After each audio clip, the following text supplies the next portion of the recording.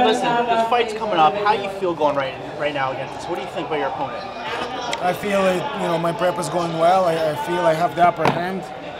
I'm fighting a retired guy, 38, 39-year-old guy. It's no secret that with age, it is easier to get knocked out.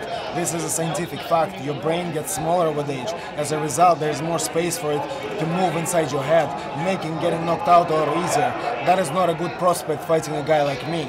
He talks about putting me into coma and this and that. When did he ever put anybody in coma? Everybody knows in boxing, his first 20 fights were fake fights, this padding the record. And even those guys he couldn't stop. He couldn't even stop the guys that were sent there to lose. So when the fuck, how is he gonna stop me? I eat hotcakes for breakfast and keep walking forward. Did you see my last fight? No problem. I was back training fucking in the gym that week that I came back home. What's he gonna do with his brittle little fucking hands? No chance. How does he compare to your past opponents? Yeah, all I see is leftovers. It's a bit of fucking cold leftovers, not worth reheating. That's all I see. So how do you see this fight ending?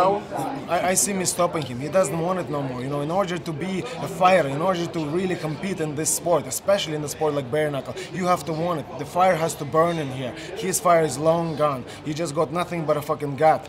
So what is your strategy against him? My strategy is just come in there, maul him, grab him by the back of his fucking head, and then shove my fist down his throat.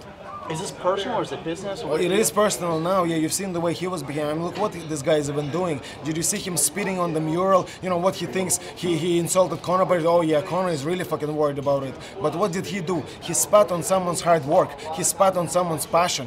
Just an artist that had nothing to do with the situation. And he did that. An artist in his own hometown of New York. And that's what he did. That's just a scumbag move. I think the whole world wants me to put this guy away. And I'm happy to oblige.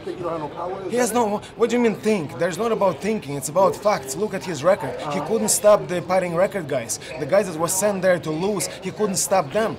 And anytime he fought anybody halfway decent, he got his ass whooped, handed to him. He's got nothing. And the only reason, before I used to even think, well, some of those fights he managed to go to 12 rounds, maybe he's a tough guy. And then I rewatched it back. No, he's just a pussy because he doesn't fight. He hides behind the jab, doesn't throw anything. He makes this fake movements with the jab, making it seem like he's gonna throw, but not really. Just keeps the guy at bay and never lets the right hand go, just hiding. That's how he makes it to the end of this fight. He's a two-time world champion. How is he, Man, in boxing there's a million fucking belts and a million weight classes. You can avoid everybody. Why wasn't he mainstream? When you're a true world boxing champion, everybody knows about you. Everybody knows Lomachenko. Everybody knows Mike Tyson. Everybody knows Muhammad Ali. Nobody fucking heard of this guy.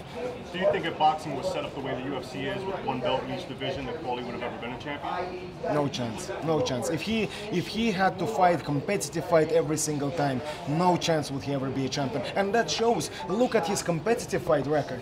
You're all held professionals. This is not average fans. So you understand what it is. Remove those first 20 fucking fights. Remove a couple more after that. And what is his record? 1-8. What are your thoughts on the fighters that he has faced? The world champions like Ricky Hatton? Yeah, he got his ass whooped.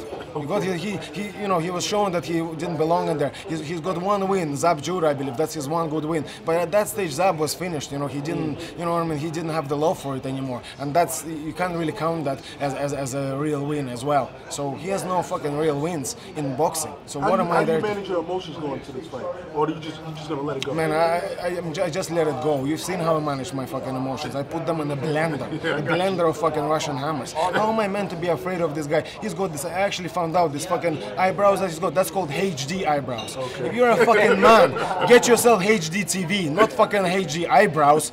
Oh, he probably can't fucking afford the HD TV yet. Is there anything you respect about him?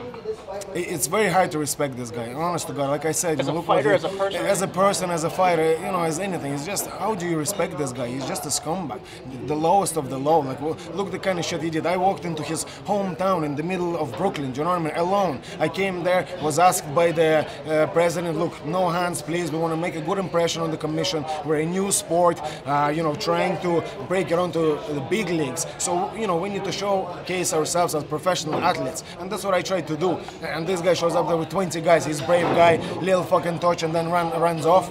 What is that? If you told me now there's a guy that I really hate and he's standing there and I could sneak up on him, give him a slap and run, I wouldn't want to do it. That gives me no pleasure, that gives me no satisfaction. I want to meet a man fair and square in the fucking ring and put him away. That's what true warriors do, that's what true men do, you know. What he does, that's just sleazy little fucking low life kind of type of behavior that he does. It's well known that